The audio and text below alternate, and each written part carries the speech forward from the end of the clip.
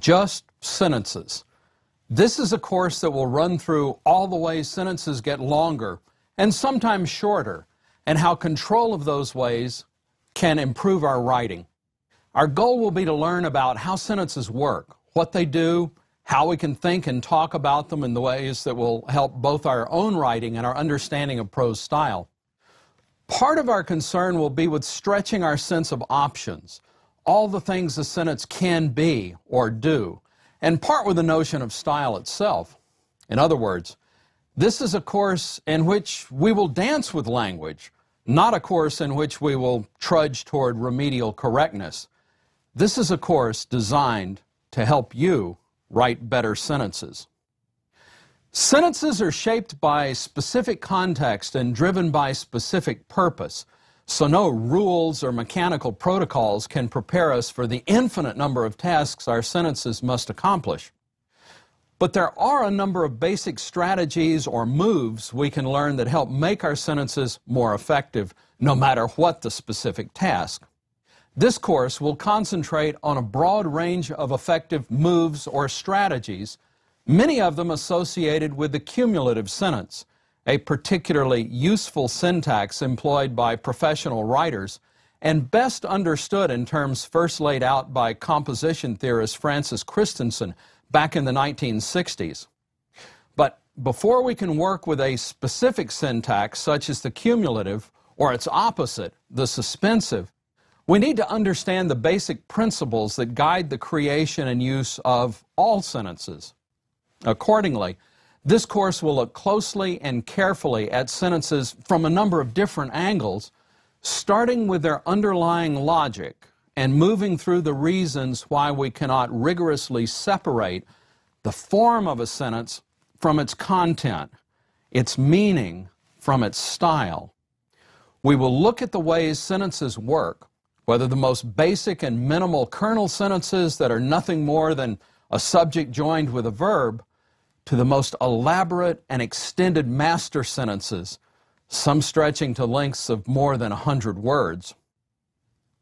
This will be a course devoted to understanding some of the secrets of prose style. It will have as its goal and reason for being the double challenge of understanding elegant and effective writing and of learning some of the ways in which we can produce it. But I have to start with an acknowledgement, if not an admission. Even though the nature of prose style has been a subject of heated debate for at least a couple of thousand years, we find ourselves today with no clear definition of what we mean by style, and no agreement on any but the most subjective standards for judging when style is effective, much less elegant. Everyone who writes about prose style, explicitly or implicitly, advances a particular view of it, and each view reflects the personal values and preferences of that particular writer. Yet, somehow, we generally agree that there is something called prose style. We generally agree on a number of aspects of writing that seem to have something to do with style, and we generally agree that there are some writers, ranging from Shakespeare to Virginia Woolf, Joan Didion to John Updike, Don DeLillo to Marilyn Robinson, who just seem to be better at it than others. Accordingly, this course can't begin to explain all or even very many of the mysteries of prose style, nor can it offer universally agreed upon standards for writing that is elegant or effective. That former term, always a matter of personal taste, and the latter term, always a combination of personal taste with the particular requirements of a specific rhetorical situation. What this course can do is look closely and carefully at sentences, the most important building blocks of prose, the foundation of written communication, and always the essential units of prose style. This is what I mean when I call myself a writer, writes novelist Don DeLillo. I construct sentences. Thomas Berger, the author of Little Big Man and a writer like DeLillo, long celebrated for the vitality of his language, makes much the same point when he terms the sentence, "the cell beyond which the life of the book cannot be traced," a novel being a structure of such cells. In another sense, Berger explains, only the sentence exists, or at any rate can be proved to exist. Even at the stage of the paragraph, things are becoming theoretical and arbitrary. A novel is an utter hallucination. No definition of it, for example, can really distinguish it from a laundry list. But a sentence, there you have something essential to which nothing can be added and from which nothing can be taken. I think I know why DeLillo and Berger declare their passionate allegiance to the sentence. And while I don't pretend to understand and certainly can't write sentences as well as either of them, I think I do understand that the sentence is where we must start if we hope to understand why some writing captivates us and other writing leaves us unmoved, uninterested. I think I do understand that to be better writers, we must first and foremost write better sentences. And I'm absolutely certain that whatever elegant and effective writing may be, the secret to achieving it has largely to do with learning how to write elegant and effective sentences. So as I said before, this will be a course about sentences. Even more bluntly, this will be a course about how to make sentences longer. Now, why longer? It's hard to improve on any of the well-known, justly celebrated one- and two-word sentence classics our culture has enshrined. Jesus wept. The shortest verse in the New Testament comes to mind, as does nuts, the famous reply offered by General Anthony McAuliffe, acting commander of the 101st Airborne, when the Germans demanded his surrender during the Battle of the Bulge. But no one can really teach how to write one- and two-word sentences, and most of us will go a lifetime without being presented with the opportunity for crafting stunning short sentences. So, for reasons I hope to make clear as the course proceeds, this is a course about how we make sentences longer, and a course based on my assumption that longer sentences, and this is important, longer sentences when carefully crafted and tightly controlled, are essential keys to elegant and effective writing. Which is to say that I find Joseph Conrad's elegantly balanced and extended sentence describing a native woman in Heart of Darkness, and I love this sentence, she was savage and superb, wild-eyed and magnificent. There was something ominous and stately in her deliberate progress. I find that sentence more interesting as a sentence than either nuts or Jesus wept. And I can show you the writing principles that underlie Conrad's celebrated sentence, while nuts or Jesus wept were both dictated by unique situations quite beyond the study of prose style.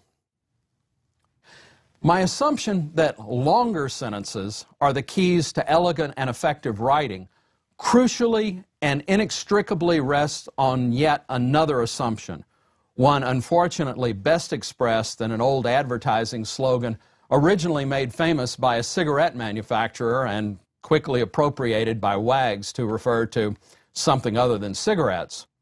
It's not how long you make it, but how you make it long. Accordingly, this course will not be about making sentences longer nearly as much as it will be about the ways in which we can do that. Why should a sequence of words be anything but a pleasure is a saying attributed to Gertrude Stein. And certainly, the sequences of words we identify as sentences are capable of providing pleasure, just as surely as they are capable of conveying crucial information. Sometimes, the most important information sentences convey is pleasure, as they unfold their meanings in ways that tease, surprise, test, and satisfy. Sometimes, The way sentences unfold their meaning is the most important meaning they offer. Let's start by thinking about what a sentence is and how it works. And let's start with that sentence from Gertrude Stein.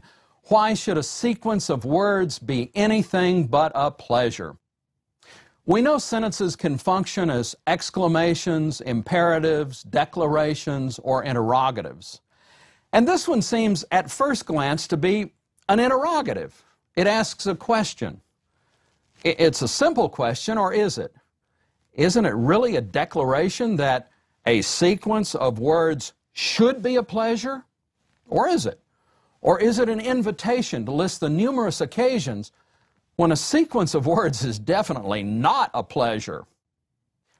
I have a case of stomach flu comes to mind. Or the Internal Revenue Service has selected your return from last year for an audit. Not much pleasure there. Or is it an argument that language should do nothing but give pleasure? Does it almost have the force of an exclamation saying, in effect, words in sequence, always a pleasure? What, in point of fact, does this seemingly simple sequence of words actually mean? How does it actually work? Insofar as we think we understand what Stein meant with the above phrase, what are some of the ways she could have gotten that meaning across with different sentences? Just think of a few of the many, many different ways she might have written this sentence. Why should a sequence of words not be a pleasure? Why should a sequence of words not give pleasure? Shouldn't a sequence of words always give pleasure? A sequence of words should always be a pleasure. A sequence of words should always be pleasurable. Words in sequence should always give pleasure. We should always find pleasure in a sequence of words. Or, why should a sequence of words not always give us pleasure? And so on and on and on and on. Stein's question, of course, is a sentence, itself a sequence of words. But it is a sequence of words that can be understood in a number of different ways. And I want us to think about some of the important things we can learn about sentences just from thinking carefully about Stein's question. Now, sentences are sequences of words, but just adding words together to make a sequence does not create a sentence. Teacher Yellow September Swims Hungry is a sequence of words, but it's not a sentence because it lacks a subject and a predicate and therefore does not express a proposition. I am a teacher is a sequence of words that is a sentence because it contains a subject, I, and a predicate, am a teacher, and thus it does advance a proposition. The subject is who or what is spoken of or talked about, and the predicate is what is said about the subject. Usually, the subject of a sentence will be a noun or noun phrase or pronoun, and the predicate will contain some form of verb. A proposition, which is usually expressed in the form of a sentence, is a statement about reality that can be accepted or rejected. The relationship between propositions and sentences is a little hard to pin down, since a sentence will always advance or express one or more propositions, and a proposition will always be in the form of a sentence. The key here is to think of a sentence as being a visible piece of writing, and the propositions it advances as assumptions and ideas, not necessarily written out. The easiest way about thinking about this relationship is to say that a written sentence usually rests on or contains or combines a number of underlying propositions, most of which the sentence simply assumes, and which would be too basic or simple sounding to actually write out. I like to think of the written sentence as the part of the iceberg you see above water, while many of its underlying propositions remain out of sight underwater. Put another way, propositions are the atoms from which the molecule of the sentence is constructed. Most propositions usually contain several smaller or constituent propositions. As we see in the proposition I mentioned a moment ago, I am a teacher, which contains within it the proposition that I exist, there is an I, and that there is something we call a teacher, there is a thing called teacher, and that I am one of those things. So while many of us have been taught that a sentence is a sequence of words containing a subject and a predicate that expresses an idea, it's actually the case that most sentences express or imply a number of ideas. I like hamburgers expresses a thought, but what exactly do I mean by like? What kind of hamburger am I thinking of? And why do I want someone to know this about my taste habits? As is frequently the case, a number of questions can be asked about this simple declaration, and each question reminds us of unspoken, unwritten propositions that may underlie the surface of this seemingly simple and clear sentence.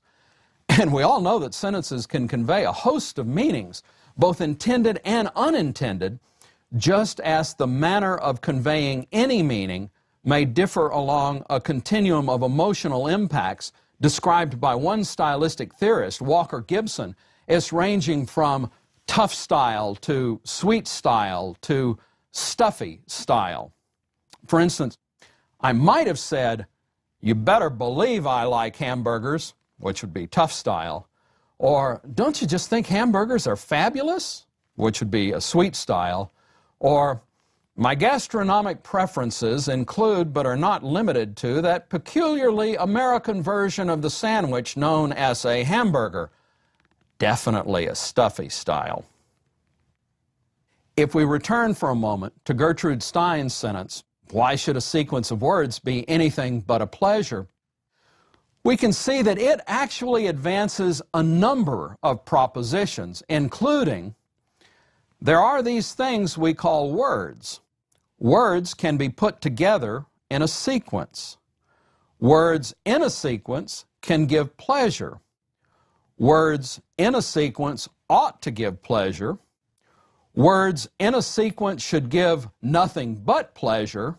And are there reasons why words in a sequence should not be a pleasure? The point here is simply that the basic unit of writing is the proposition, not the word or even a sequence of words. And we build sentences by putting propositions together. The style of our sentences is determined by the ways in which we combine, not words, but the propositions those words stand for or refer to. Sentences convey information, organizing it into propositions or statements, and then combining those propositions through syntactical arrangements that establish the logical relationships between and among them. So, one of our first goals will be to understand how sentences combine propositions to present information, and how we can use our knowledge of the ways in which sentences put propositions together to present our own ideas more effectively. Each sentence we write reflects three main kinds of choices we make. Number one, what to write about and what we want to accomplish writing about it. Number two, which words to use. And number three, what order to put those words in. Now, there's not much that I or any other writing teacher can do in this or any other writing course to help you choose your subject matter or propositional content, or to help you decide what you want your writing to do. But I can address some important things you'll want to keep in mind as you choose the words you use, particularly the degree of precision in your vocabulary choices. And I can address some even more important concerns in the way you put together the words you choose. Now, we call that order syntax, and the order in which our sentences unfold or hit the reader is entirely within our control. Even better, syntactical choices can actually help us increase the precision of our writing, bringing what we say into sharper focus, even if we don't have command of the most precise vocabulary. Sometimes we refer to the choice of words we use as paradigmatic choices, and to the choices about the order we put them in as syntagmatic choices. In this sense, we might imagine that each sentence we write results from paradigmatic choices we make along a vertical axis of alternate vocabulary choices we might make for each word in the sentence. And each sentence we write results from syntagmatic choices we make along a horizontal axis we read from left to right, deciding whether to put the verb early or late in the sentence, deciding where to put modifying phrases, deciding whether the information in the sentence will be coordinated, adding phrases like cars to a train, or subordinated, one piece of information made a clarifying helper to a more important piece of information. The terms paradigmatic and syntagmatic are not in themselves important for us to remember, but they help us understand two of the most important variables in our writing. Add the large factor of subject and purpose, which, as I pointed out, may not always be within our control, and the sentences we write combine three kinds of choices: the propositions we want to advance, the vocabulary we choose, and the syntax or order in which we want our readers to experience our propositions. Paying closer attention to the precision and syntax of the sentences we write can dramatically sharpen or improve propositional content. Now, going back to Stein's, why should a sequence of words be anything but a pleasure? We can see that in place of sequence of words, she might have said string of words, or series of words, or bunch of words, or combination of words, or number of words, or she might just have said, why should words be anything but a pleasure, leaving out sequence altogether. But she chose the word sequence over a number of other possibilities, just as she chose to use the word pleasure over gratification, satisfaction, joy, delight, or any number of other words suggesting a positive experience. This reminds us that any word we write is chosen from a list of synonyms or a list of words that are either more or less abstract. When I write, I got into my car, for instance, I could have used a much more abstract word such as vehicle or transportation. I got in my vehicle, I got in my transportation. Or I could have used a less abstract word such as sedan or minivan. I got in my sedan, I got in my minivan. Or I could have chosen an even less abstract, more precise word or term such as Ford or Ford Fusion. I got in my Ford Fusion. In this sense, each word we write in a sentence represents a choice from what we might think of as a vertical series of words above the word we choose, which would be more abstract, or below the word we choose, which would be more precise. Semanticists refer to this as the ladder of abstraction, and it reminds us that one of the important variables in our writing is the degree of precision in our choice of the words that we use. The other choice we make when we write a sentence is the order in which we arrange the words we choose. For example, Stein could just as easily have made her question, why should we get anything but pleasure from a sequence of words?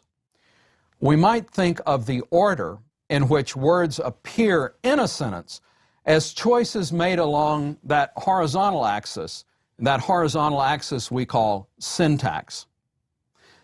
Now that we've identified the three main factors that determine the style and effectiveness of our writing, propositional content, word choice, and syntax, let's go back to our sentence from Gertrude Stein one more time to see the most important assumption underlying this course, that the same words in different order have different meanings.